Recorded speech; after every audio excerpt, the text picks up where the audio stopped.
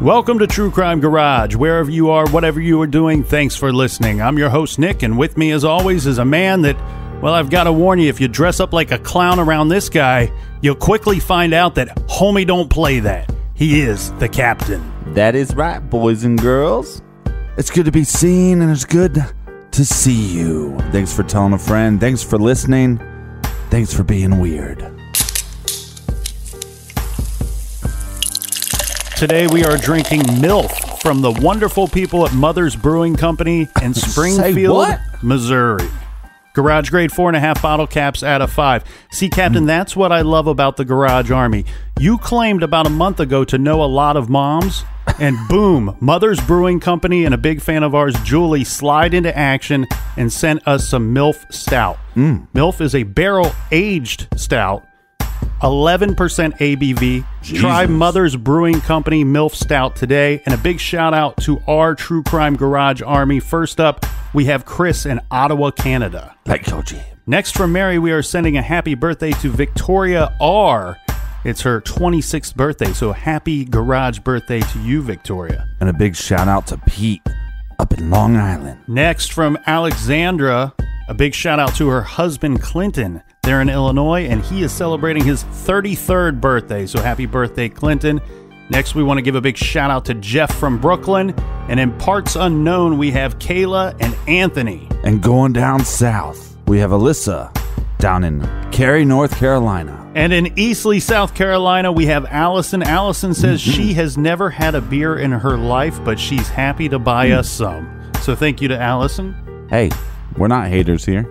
You don't gotta drink when you're in the garage. Do what you feel. And last but not least, we have Rachel in Camray, Australia. Rachel says, keep up the great work, mates. Well, cheers, mates. We want to thank everybody that pitched in this week and helped to fill up the fridge. And if you want to fill up the fridge for next week, go to truecrimegarage.com and click on the donate button. And a big thank you to everybody that purchased the new Douche Canoe t-shirts.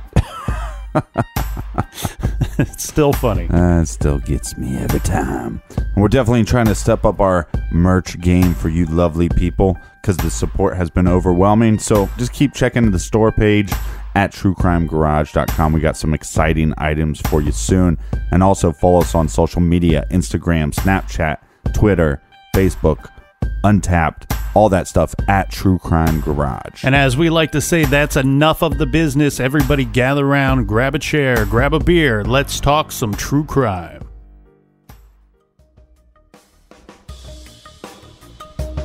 This is True Crime Garage. And this is the case of John Wayne Gacy.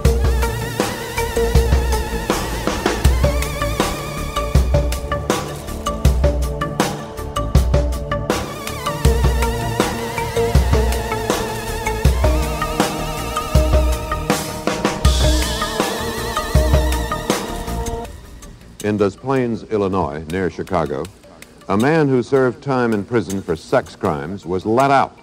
Today, they found the bodies of at least 3 young boys buried under his house. He is charged with murder. Here's Jim Cummings. Police have been watching John Gacy's suburban Chicago home for the past 10 days. They became suspicious when 15-year-old Robert Peast disappeared after he allegedly was last seen with Gacy. This morning, police searched Gacy's home and found the decomposed remains of 3 bodies in a dirt crawl space under the house. They suspect there are several more bodies buried here. It's suspected because of the looks of the area down in the crawl space. There are some other mounds, and appears to be more there. Gacy is a 36-year-old building contractor who reportedly dressed like a clown to entertain at children's parties. Prosecutors say he once went to prison for a sex offense in Iowa. This afternoon, Gacy was charged with murdering Robert Peast. And after hearing the remains of more bodies were found at Gacy's house, Judge Marvin Peters ordered him held without bond. At the hearing, police said Gacy has confessed to the Peast murder. He will be examined by a psychiatrist. Meanwhile, investigators have started to dismantle Gacy's house and garage as they continue to search for other bodies in this quiet suburban neighborhood.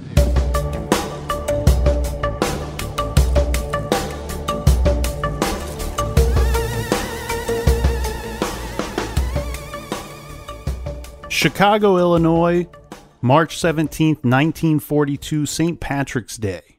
Mr. John Gacy and Mrs. Marion Gacy welcomed their first son into the world at Edgewater Hospital.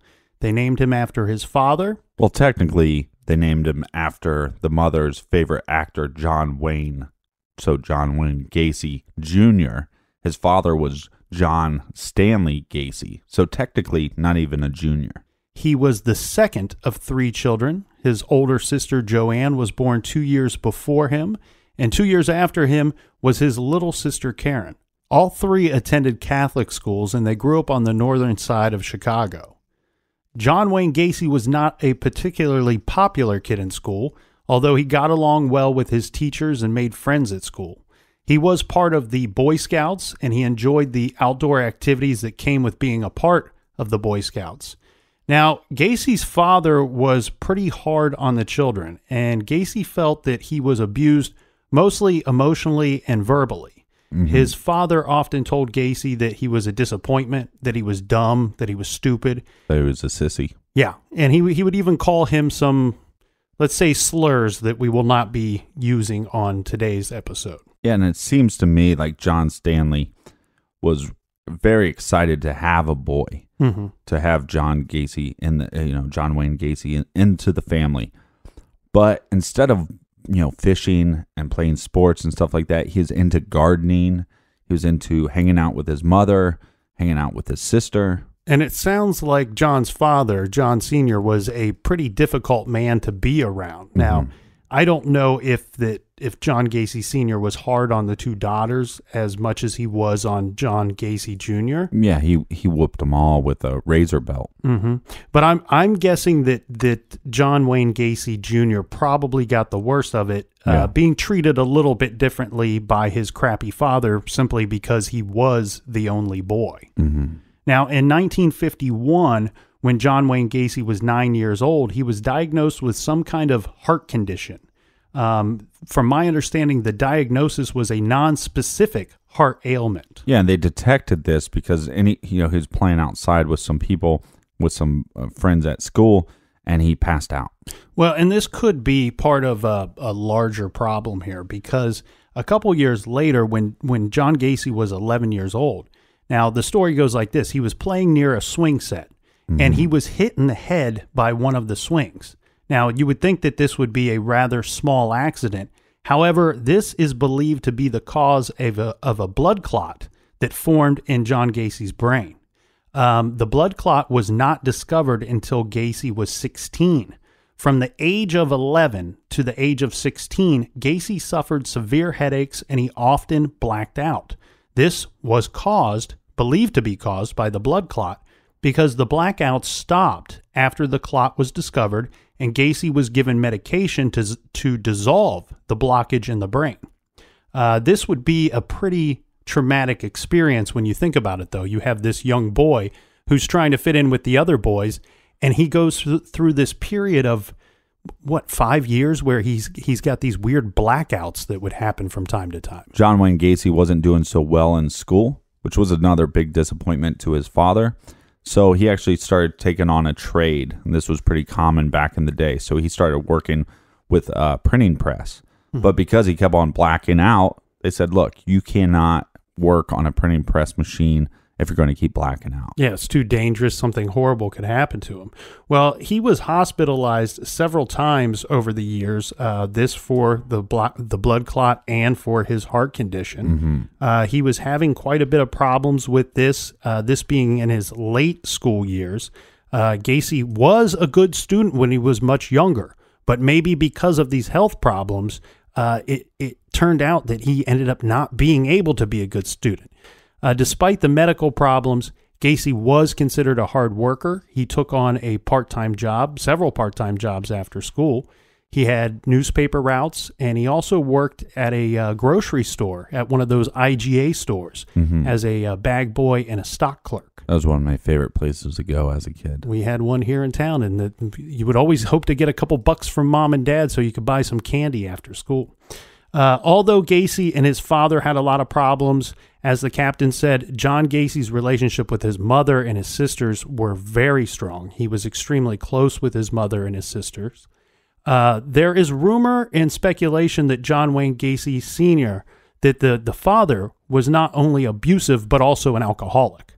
There is some suspicion that he physically abused his wife and verbally abused all three of the children as well. Well, there's not a lot of suspicion that he was an alcoholic. He was an alcoholic. He ends up dying from cirrhosis of the liver. Mm-hmm. Well, needless to say, the family had problems. Several times, John's mother threatened to leave John's father. And even though John Sr. was an unpleasant individual, John Jr. did seek out attention from his father. And he desperately wanted to gain his father's approval. Mm-hmm. I mean, I think you see that with most boys.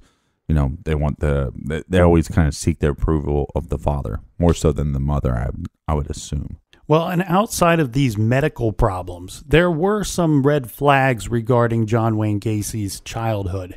And now these are stories that were relayed from his mother and his sisters.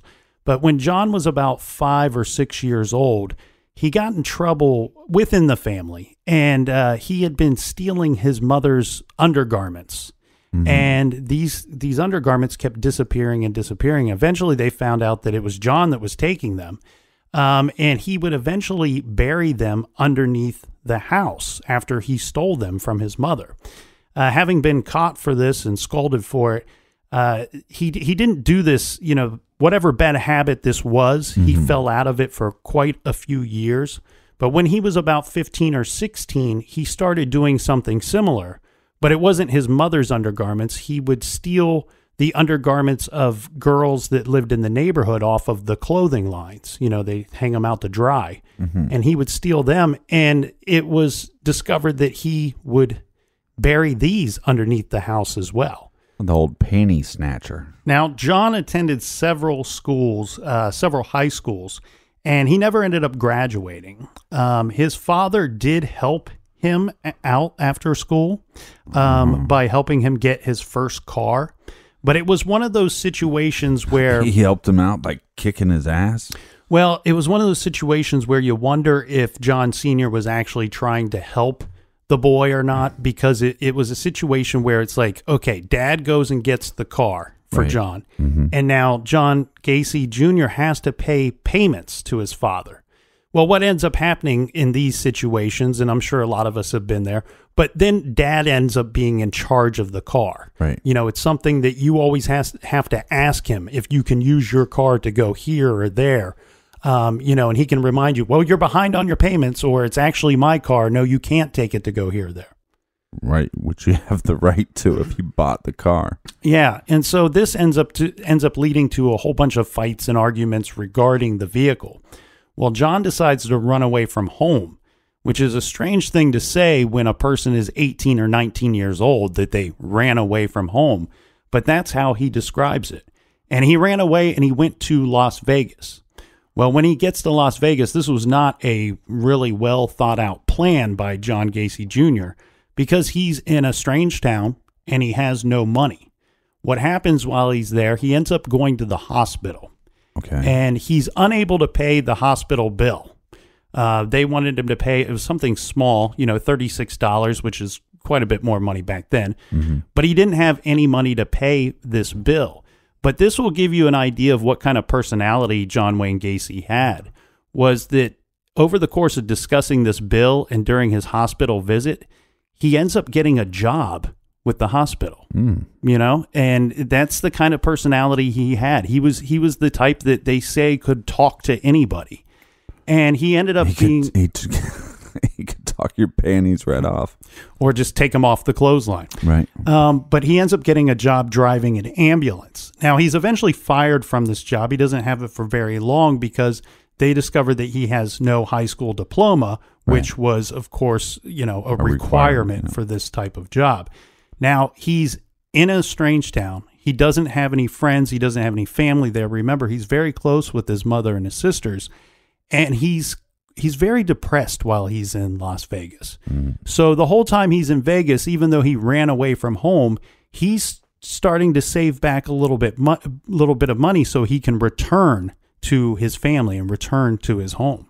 I think anytime somebody moves away, especially in this situation, he wants to move away to get away from his father, but he still wants to impress his father. Right. He still wants to do something that says, "See, old man, I did something."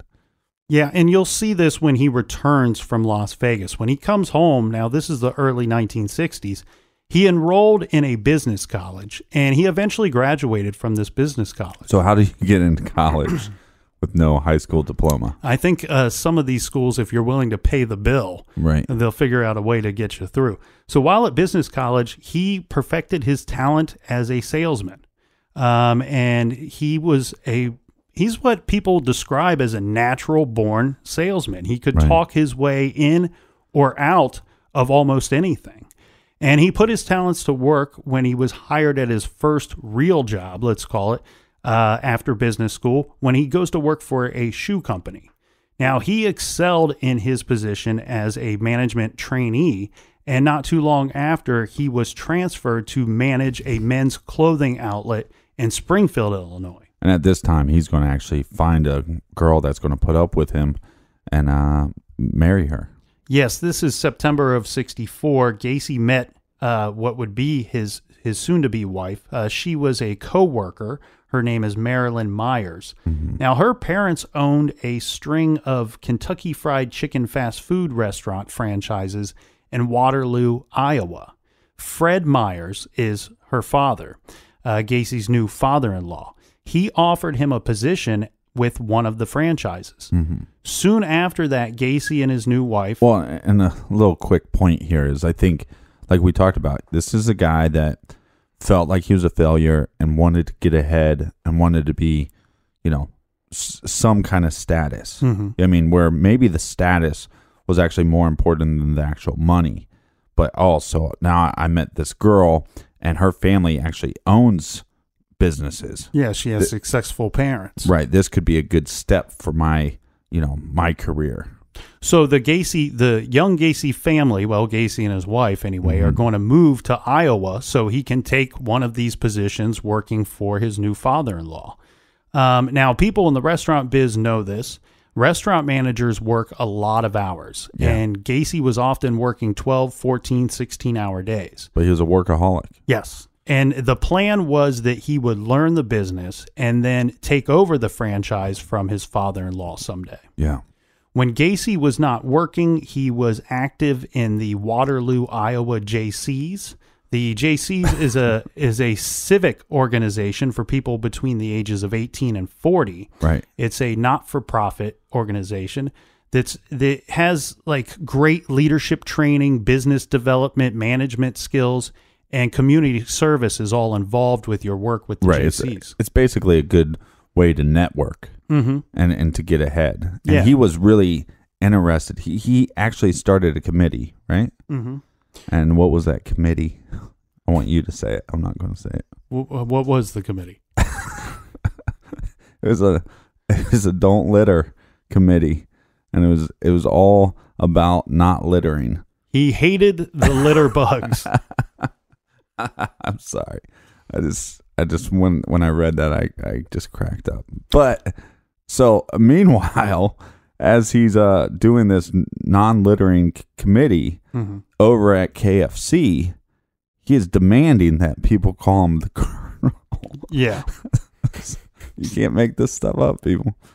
Well, he like the captain's saying, he worked tirelessly performing volunteer work with the community through the Jaycees. It was there that he had made most of his friends, and he spent most of his free time working with the Jaycees. Shortly after arriving in Iowa, Gacy and his wife, they had their first baby, a son, and they also had a daughter while they were living there. Right. And his family members would say, this is kind of the first time that John Stanley Gacy is looking at John Wayne Gacy and saying, hey, that's my boy. Mm-hmm. My boy settled down. My boy has a job. My boy is supporting his family. He's married. I think John Stanley Gacy was kind of worried about his son's sexuality. And so now the fact that he's married and has kids, it's like, my boy's doing good. And actually, it was kind of the first time that John Stanley was proud of his son.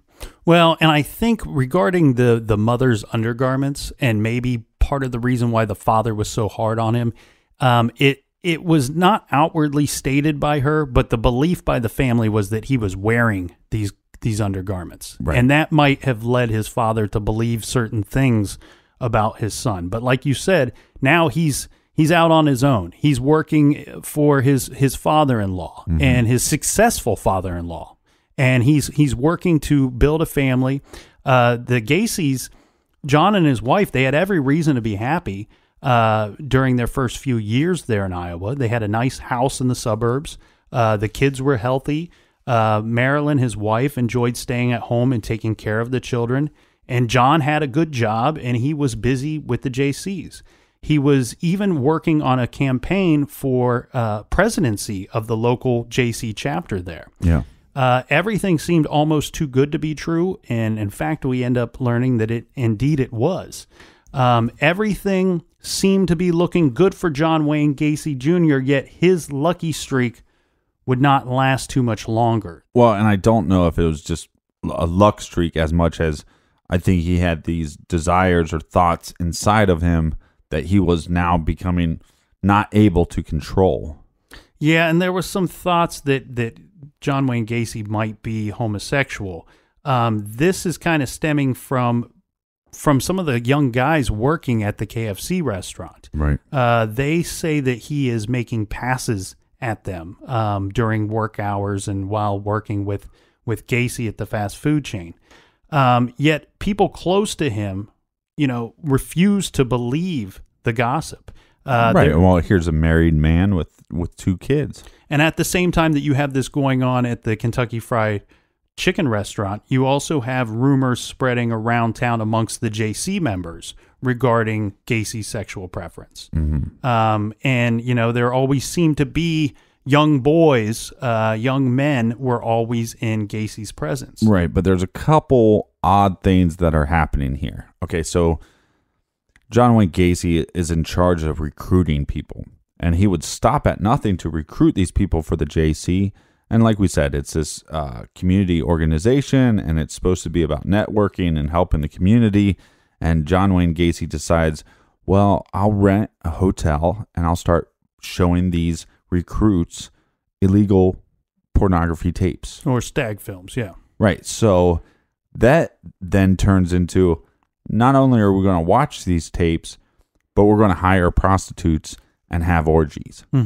So that's going on the whole time. People of this town of power are having these orgy parties. And he's also starting at this point to swing with his wife as well. So you got a lot of weird stuff going on.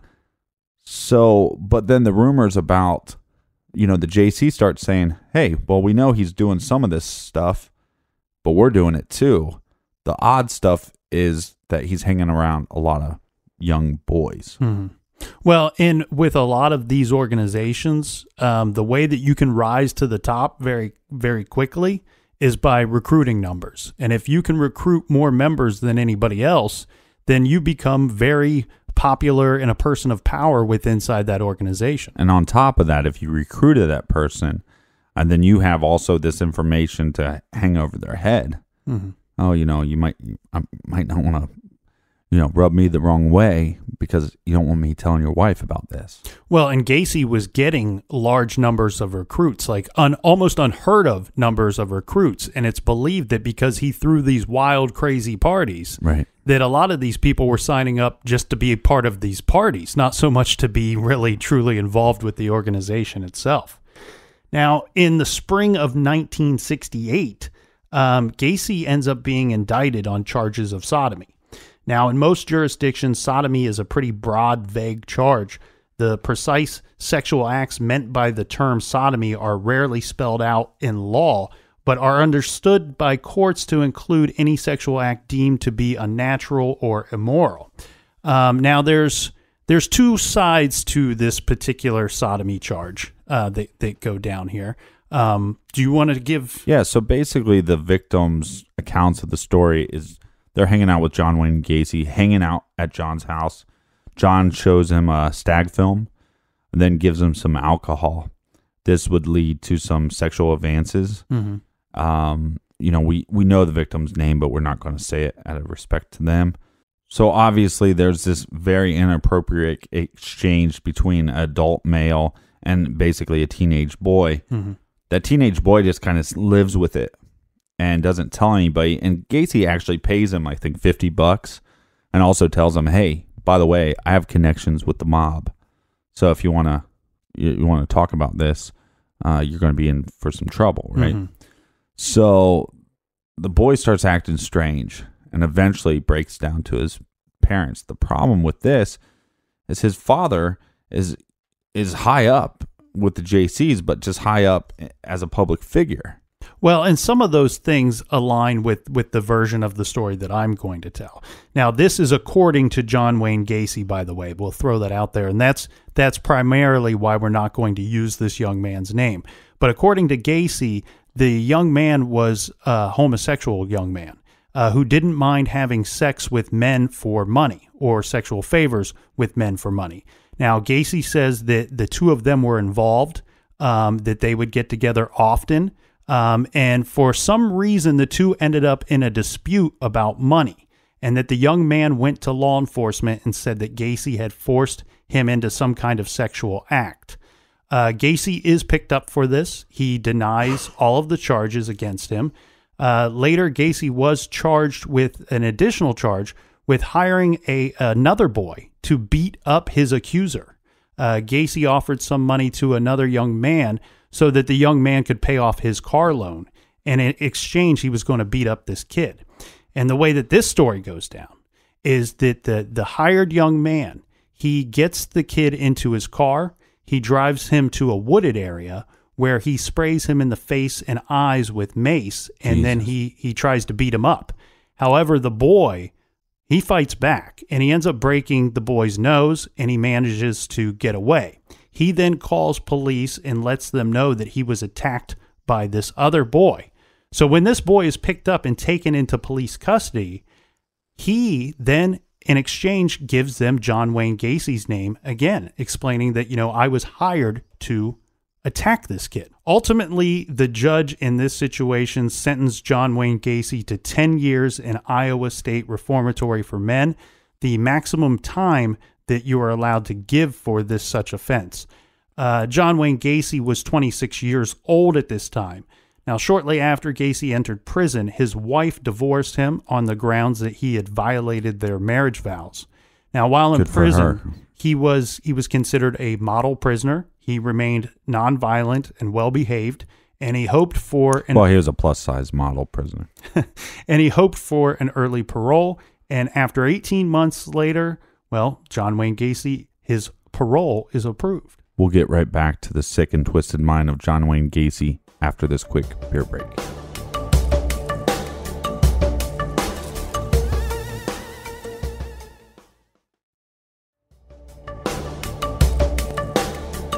All right, we're back. All right, cheers, mates. And so John Wayne Gacy was living in Iowa. He's sentenced to 10 years in prison for sodomy charges. Mm-hmm. And after only 18 months in prison, they let John Wayne Gacy go. In June of 1970, John Wayne Gacy left prison, and he wanted to return to, just like Robert Johnson first said, and later the Blues Brothers, he returned to Sweet Home Chicago. Now, John Wayne Gacy never ended up having the type of relationship that he desired with his father. Mm-hmm. And he never got a chance to rectify that situation after getting out of prison because John's father passed away during his time in prison. This affected John big time. I think maybe because when John's dad dies, John is in prison and for sodomy charges too. So in a sense, isn't John the homosexual stupid loser that his father always told him that he would be and that he was? Mm-hmm. I think John wanted to do something with his life to prove to his father that he wasn't stupid, that he wasn't a loser, and maybe win his father's approval and affection at some point in his life. Right. And he had that for a small period with the family and everything, but now that's all wiped away. So John Wayne Gacy moved home. He moved in with his mother and obtained work as a chef in a Chicago restaurant, a job that he seemed to enjoy, and he worked at it with quite a bit of enthusiasm. Right. And after a few months of living with his mother, Gacy decided he wanted to buy a house, and his mother had been impressed with how he had adjusted to life outside of the prison, and she decided to help him get a house. Now, this would be located just outside of Chicago's city limits. And all of his family claimed that after John Wayne Gacy got out of prison, he had this insatiable drive to be something and become something. Yeah, and it was in 1971 when John Wayne Gacy met Carol Huff. She was newly divorced, mother of two. Well, hold on, not to correct you, but that's not when they met. They were friends from childhood, basically. Okay. School friends. Well, they became engaged at some point, and I believe this took place at some point in 1971. They weren't married until the following year, but Carol Huff was a newly divorced mother of two. She had two daughters. Right. After the fact, people say that Gacy probably romanced this woman who was in a state of emotional vulnerability, and that she fell for him. She says that she was attracted to Gacy's charm and his generosity. Well, and he's a hard worker. And she believed he would be a good provider for her and her children. She was aware of Gacy's prison experience, yet she trusted that he had changed his life around for the better. And Carol and her daughters quickly settled into their new home with John Wayne Gacy. Well, and she also knew about what he claimed to be him being bisexual. It was around this same time that John Wayne Gacy decided he wanted to go into business for himself.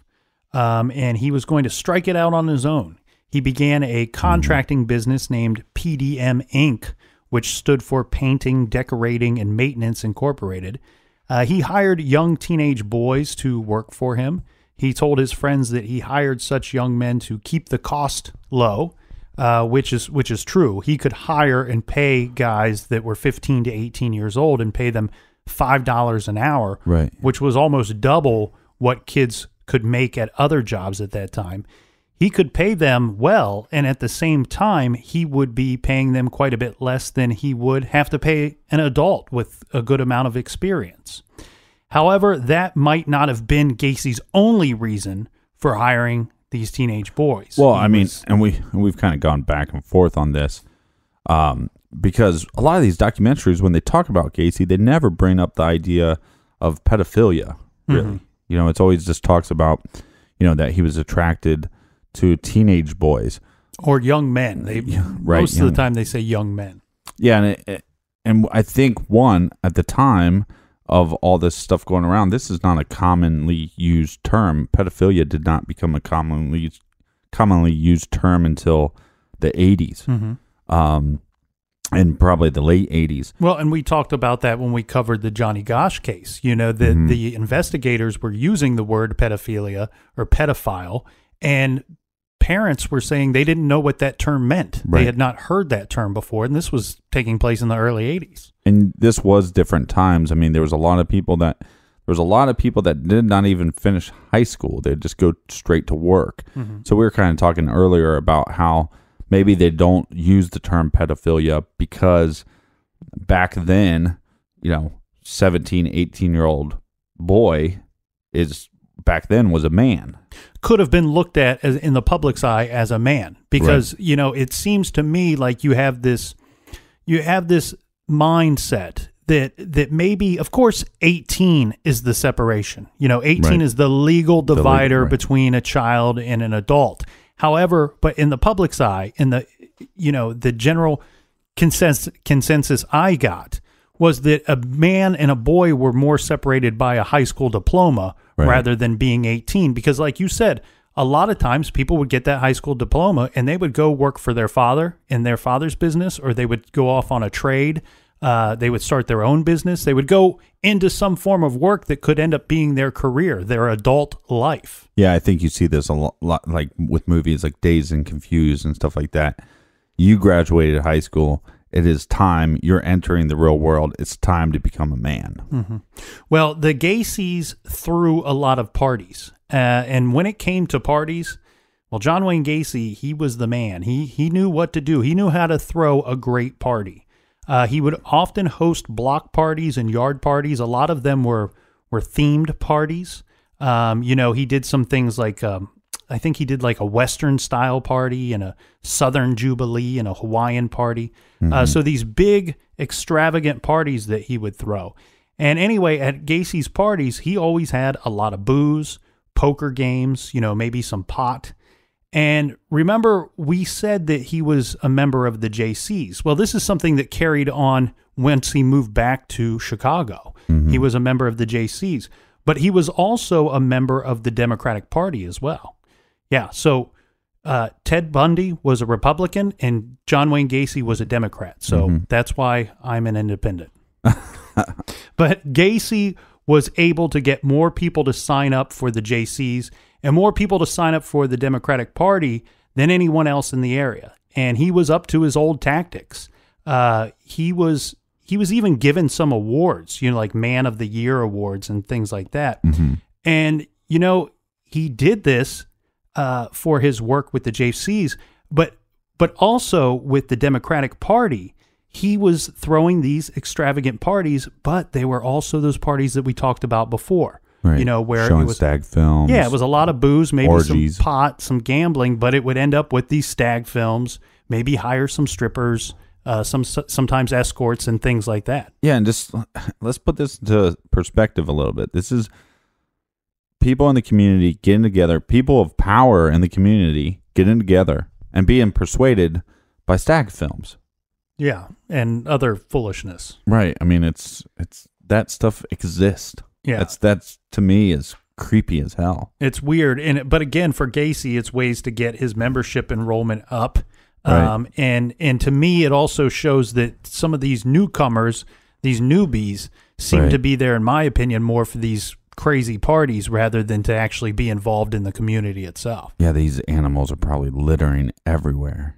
Well, it's around this same time that John Wayne Gacy unleashed his new creation, Pogo the Clown. He becomes a clown, and I know at different parts during his little clown experiment or whatever he was doing that he did go under different names, but I believe Pogo the Clown is the most accepted one that he fancied himself. Yeah, most popular one. But hey, Gacy, put on your cup, son. Put on your cup. Well, like I said, he unleashed his new creation of Pogo the Clown. John Wayne Gacy was a clown. I'm going to unleash a punch to your nuts. He entertained children at parties and even volunteered at local hospitals, to try to cheer up the kids. And maybe it's just because what we know now about John Wayne Gacy, but looking at those pictures, I mean, other than him being fat, other than him being a pudgy guy, a plus size prison model, he's still a creepy looking clown to me. I don't know if it's because we know about him or if. Well, one of the things that I noticed was the mouth, the way he painted the mouth. That most clowns paint circular mouths, and his had points. Yeah, he had points at the end. Yeah, you'd think, but and look, you'd think weight aside. You'd think that maybe, Santa Claus is jolly, right? So that maybe there'd be a jolly clown. But I think because of the points on the mouth is really kind of what gave it away. And also, John Wayne had these pointy eyebrows, just that he inherited. So I think those two elements is kind of what makes Pogo a little creepo. Well, and before we get too far down on another road, let's go ahead and go through this portion of John Wayne Gacy's life. Him and his wife start having marital problems. And it's believed that some of this stemmed from her picking up on Gacy's homosexual desires. Now, we had said earlier that, she was aware of his prison sentence. Well, she was aware of his bisexuality. Yeah. And she's probably aware of his version of his prison sentence and why he was guilty. Right. But yeah, she's aware that he is bisexual. But at the same time, you know, she's also finding magazines around the house with lots of naked men in them, books about gay fantasies. And he's very casual, nonchalant about kind of leaving these all over the house and in almost every room of the house as well. But and I don't think that matters if it's, you know, homosexual thoughts or just heterosexual thoughts. I think if you're with somebody, there's a lot of times that you'd be offended, you know, like if you're just, you know, there's Playboy magazines everywhere. I think at some point your wife might go, hey, can you just pick this up? Yeah. You know, you got to throw it in my face like this? Well, you have to show respect for your spouse as well as there's the children that are in the house as well. You know, you shouldn't just be having these things laying around. But at the same time, he's also becoming a little more violent. His personality is changing as far as she is concerned. And at this point, he's yelling a lot. He's even throwing furniture at times when he gets upset. He's becoming his father. Yes, this sort of thing is what's going on. And eventually, Carol would file for divorce. The couple's divorce became final in 1976. So, yeah, drinking is getting heavier. He's becoming more violent. He's having more sexual desires. And this is all going to come to a big flame. Yeah, and the two of them have basically no romance between the two of them for quite some time as well. Now, I wanted to go down that road before we got to this because we're going to start... You want to go down the romance road? Yeah. Oh, okay. I love you, Captain.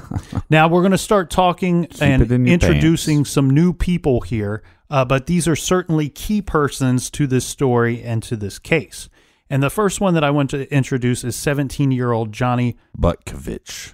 I think he's been waiting all day to say that name. Old Butkovich. But anyway, Johnny worked for John Wayne Gacy. That's my last name. And in fact, Captain Butkovich. In fact, they worked a lot of hours together, and they even hung out together off of the clock.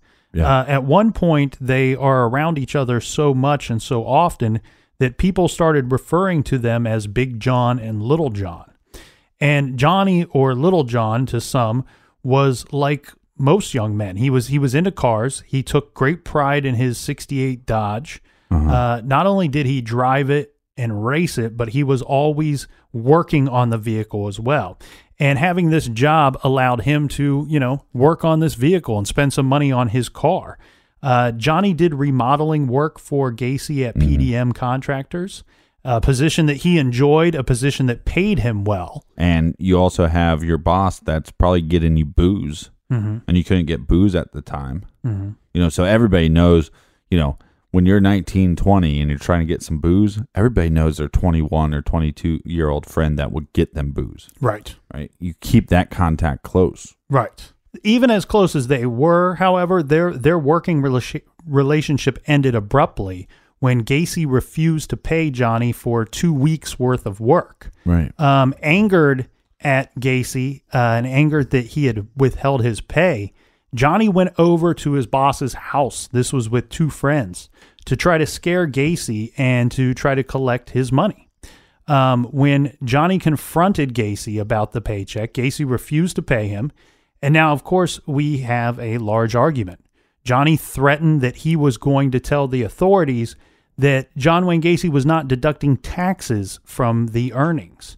Gacy was enraged and he screamed at him, and we have this big fight going on. But what ends up happening is Johnny and his friends basically realized that there wasn't a whole lot that they could do about this situation.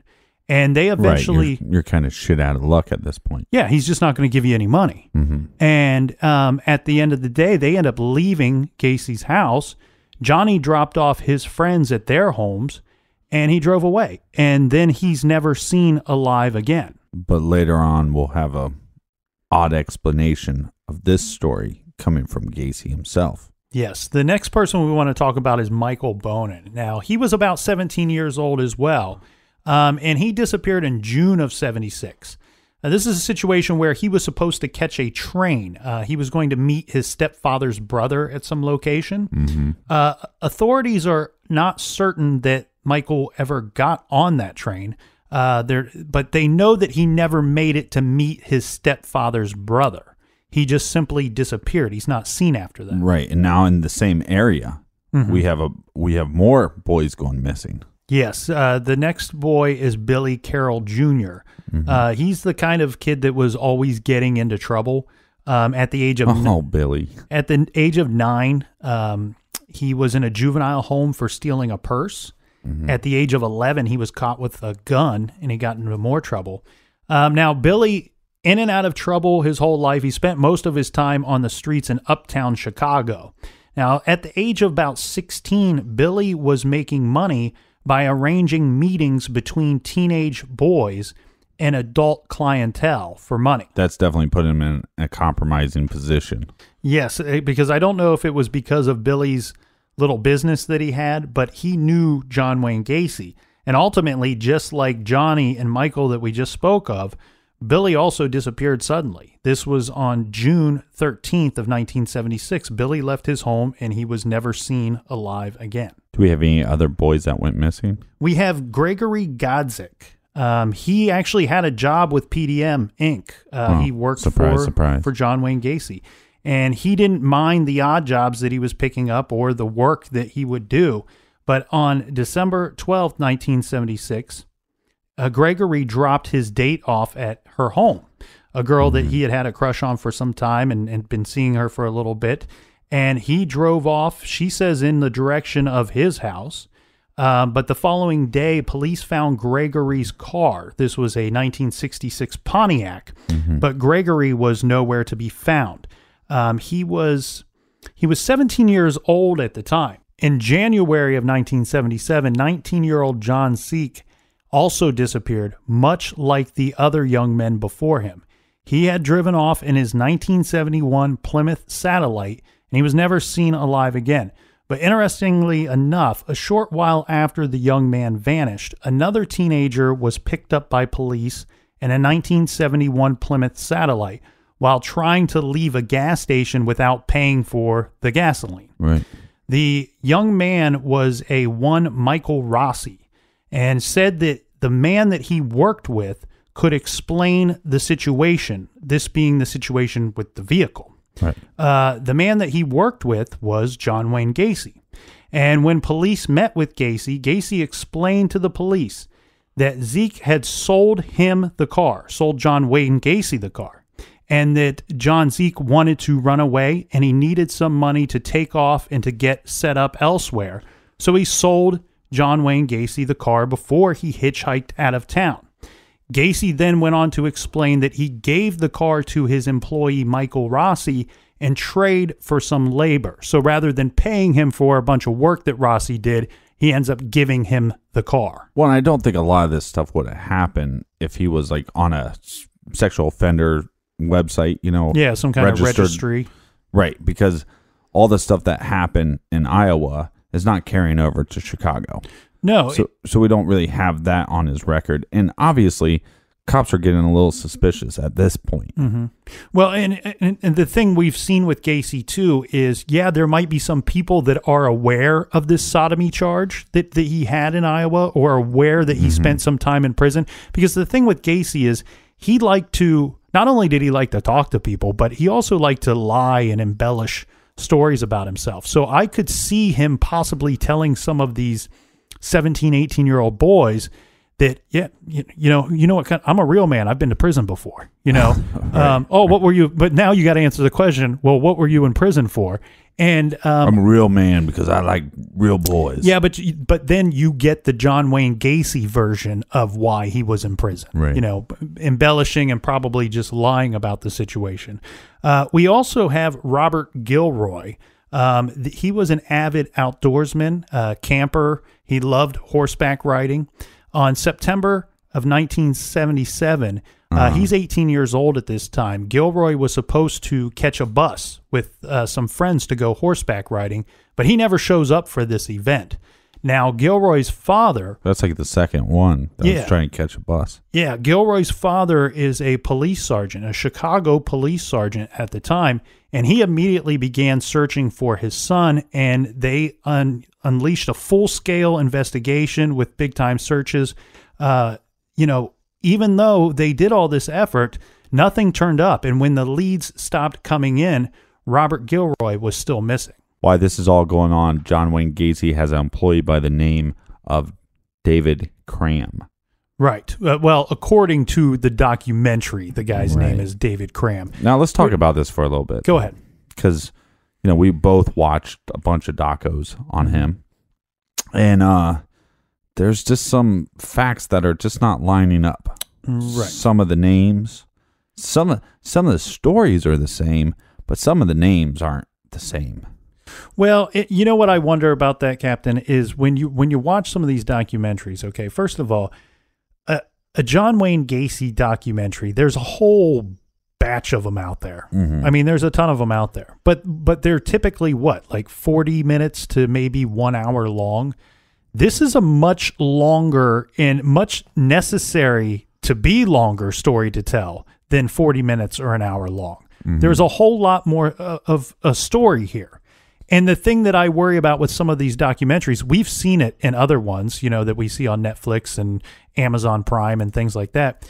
Sometimes they lump some of these stories together. Right. And so names get they get mashed together. Timelines get a little bit blurry. So this story could be coming from David, or it could be coming from... It could be coming from, I used the name Michael Rossi earlier. Now, the thing here is, Captain, the story with Gacy gets even more convoluted because he lived in Iowa for a while and then he lived in Chicago for a while. And a lot of the stuff that he did in both places, in both locations. Right. So that makes it more confusing. But when you watch, there's one documentary in particular where they name this character David Cram. Now, mind you, it's one of those situations, they put the light behind him. He's sitting in a chair. His face is kind of darkened out. You can't see his face real well. And then they just they flash this name, David Cram. Well, his story goes like this. So whether it's David or if it's this Rossi character. Or some other name altogether. Right. The story is that the crawl space. He is originally hired to dig trenches in this crawl space. He doesn't know why. Now, what can happen in like a half basement, if you have a crawl space, you can dig out that crawl space and then make your basement a full basement. That's a very tough thing to do, but you can do that. So he doesn't really know why he's digging these trenches in this crawl space, but he does. There's actually, depending on who you talk to, there's a few different stories as to why Gacy wanted these trenches dug in this crawl space. Right. So one of the stories being that they were going to insert some kind of pipes that were going to go down and they needed the trenches for pipes. The other story being that there was a foul odor that was in the house and that Gacy was telling people that it was coming from this crawl space because it would typically get saturated with water. Right. And water would just kind of sit in there and it would unleash this foul odor throughout the entire home, and he was trying to rid the house of this structural problem that was going on. Right. So this kid is, he's like 16 years old, 17 years old, digging these trenches in the crawl space of John Wayne Gacy's house. Eventually, he rents a room from him. So he would come home and he lived there for a short period of time, working for John and doing maybe probably working in the community for other people as well. But one night he comes home, and I think super creepy. He comes home, and John is sitting there in his pogo outfit, dressed full clown get up, and he's drinking. And he's like, "Hey, join me. Let's have some drinks. Let's smoke some pot." And Gacy was by this point, he's probably a pretty big drinker. I'd heard stories that he would drink full glasses of vodka and things like that. Right. So he's pretty wasted already. He's lit. And David is drinking with him. And he brings out these handcuffs. And he's kind of showing him a trick, like here's how you put on the handcuffs and here's how you get out of it. Like, remember how we talked about, like, when you're a kid, you have the fake handcuffs, and then you have these little switch on them on the side, so you can just push that little lever and it opens up. So we kind of talked about that. He probably had 2 sets of handcuffs, and he probably had a trick handcuff. Like, here, see, watch me. I put on the handcuffs, and look, I can get out of it. You try them on. So when he goes to try them on, he can't get out of it. And he said, well, how do you get out of this thing? He goes, well, you got to know the trick. He goes, well, what's the trick? He said, well, the trick is you got to have a key. Right? And he starts laughing. So he's sitting there in his full clown get up, right? Just laughing like a little kid, like, ah, ha, ha, ha, ha, ha, ha. I got you. I got you. And now at this point, he's poking him. I got you. You can't get out. Just acting like a kind of a crazy person. So this individual that is tied up, he then says, you got to let me out, and he's still being nice at this point. They're still kind of playful. Yeah, John's being weird, dancing around with the Poco outfit on. But this guy eventually says, hey, look, you got to let me out or I'm going to kick your ass. And this sets Gacy into a rage, right? So now he is fighting basically for his life against Gacy, but he's in handcuffs. And he basically is able to, because Gacy is so intoxicated, he's able to knock Gacy over, grab the key, run to the room that he's renting, get himself out. He leaves, and a couple days later moves out of John Wayne Gacy's house. The crazy thing to me is, could you imagine a big, Gacy wasn't tall, but he was a bigger guy. He was short and stocky. Right. But still a lot of mass. And he's drunk and he goes into a rage. And that's not the creepy part. The creepy part is you're in handcuffs. Yeah. I don't mind punching you in your face, John Wayne Gacy. If but if my hands are tied behind my back, I'm shit out of luck. Good luck fighting that fight. Yeah. It's just, every time I hear that story, I've heard it maybe 3 or 4 times, but every time I hear it, it always just hands get a little sweaty. Well, here's another creepy story for you here, Captain. And this took place in May of 1978, Chicago, Illinois. A man by the name of Jeff Ringnall. Now, he had recently returned from a vacation to Florida. He decided to visit an area called Newtown. It's a popular area of Chicago because he wanted to check out some of the many popular bars they had there, as well as disco clubs in that area. Now, while bar hopping and walking through the area, he sees a black Oldsmobile. Now, inside the vehicle is a heavy-set driver, and the driver leaned out from the window, and he's complimenting this young man on his how unseasonably tan he is. And this sparks up a conversation. And they continued with some small talk, and eventually the driver then asked if Jeff wanted to smoke a joint and ride around in his car, and they would just ride around town and smoke a couple joints. Well, this sounded like a good idea to Jeff, so he hopped in the car. This sounds like an awful idea. They drive off. They're talking, they're smoking, driving around, when all of a sudden the heavy-set driver attacks Jeff. Wow. He grabbed him and quickly shoved a rag over his face. Now, the rag was doused with chloroform. Jeff lost consciousness. Now, Jeff was kind of going in and out of consciousness for quite some time. At one point, while he was awake, he could see street signs, and, the car's still moving. And he's trying to see these street signs and try to figure out where the car is going, maybe where he's being taken to. Well, and he doesn't know this area. Right.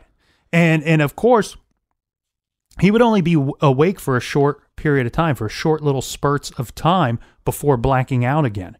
On one of these times that he came to, the stranger again grabbed him and covered up his face with this chloroform-soaked rag, and he passed out again. At some point, Jeff remembers being inside of a home, and the driver was there, and they both are naked. At one point, Jeff remembered seeing on the floor several dildos, and the stranger was threatening him and telling him how he was going to use them. Jeff was viciously raped and tortured for hours, but thank God that he had been drugged and knocked out for most of it. Now, the next morning, Jeff awoke from these blackouts, but when he wakes up, he's now fully clothed and he's propped up against a statue in Chicago's Lincoln Park. He was in a lot of pain, an amazing amount of pain, and he went to the hospital where he ended up staying there for 6 days. Jesus Christ. Now, during this hospital stay, Jeff reported the abduction and the rape to police, but he could only provide the police with a little information regarding the attack because he was blacking out over and over again. Mm-hmm. He could recall the vehicle, a black Oldsmobile. He gave them a description of the heavyset man that was driving the vehicle, and he could tell them basically useless information about some of the details of the inside of the house, like the color of the carpeting or patterns on the carpeting. Right. You're in the city of Chicago. Yeah, and here's the thing. You're in a whole lot of pain. You're in the hospital for 6 days. That should explain to most of us how beaten up this guy was. He's in the hospital for 6 days, and you're giving this report, and you're probably mad at yourself because you can only remember little bits of information. And the police, basically, they outwardly tell Jeff that they were not hopeful that they would be able to find the guy that did this, let alone convict him of anything, because really they didn't have any information or much to confirm who this abductor could be.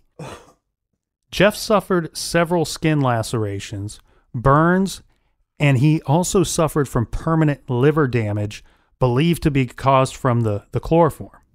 And of course, he suffered severe emotional trauma as well. Obviously. But he was fortunate enough to be alive, because what Jeff didn't know was that the man who attacked and raped him, well, not many of the people escaped that man, and very few victims of his ever survived. Now, here's one crazy thing, though. After Jeff got out of the hospital and after he was able to kind of shake off some of this trauma and get over the fear of the whole thing that had just happened, he decided he was going to go back to that same side of town because it was kind of like a party side of town. It was a place where people, smoke a little dope. Maybe you pick up a girl or pick up a guy, whatever. And he thought, you know what? I'm going to go back to that side of town because he had this black Oldsmobile vehicle that he got into. He had the image of that thing tattooed on his brain. He probably had the vision of whoever attacked him. Mm-hmm. Just if I can see this guy again, I can catch him. Yeah. And he ultimately went back to that side of town several times until he ended up spotting the vehicle that he believed was the one that abducted him. Right. And he wrote down the license plate, and he was later able to provide that license plate number to the Chicago PD. There's a lot more that we have to get to tomorrow. The complete unraveling of this psychopath, John Wayne Gacy. So join us back here tomorrow in the garage, and for everything true crime, go to truecrimegarage.com. And until next time, be good, be kind, and don't litter.